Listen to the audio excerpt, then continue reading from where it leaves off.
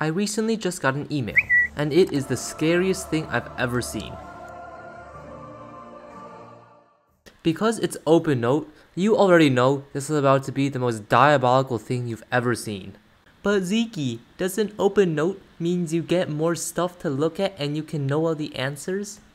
No. What it actually means is that the test is going to be so hard that not even the textbook can save you, and we're probably going to talk about some questions that the professor was asked during his PhD defense. If you don't go into the test knowing that you could rewrite the book from start to finish, you're probably screwed.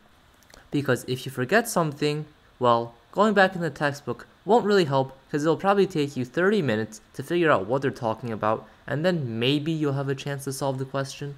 Oh, scratch that, you flip to the next question and realize you have no clue what's going on there either.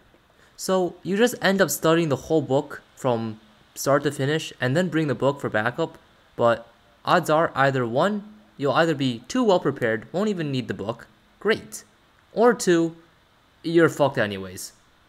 My old strategy for OpenNote was actually to just write down all my homework answers on a piece of paper and also pass tests if they have that, and I would just go off that and hope it works.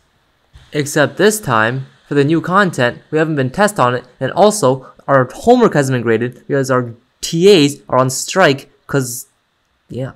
So I don't even know if what I'm doing is right or not, and there's no answers because Chegg is always wrong, ChatGPT is always wrong, and the professor is like adios to another college every like other day or something. Okay, well, instead of making this video, I'm gonna start to go actually study for it, and yeah, wish me luck, hope I don't die.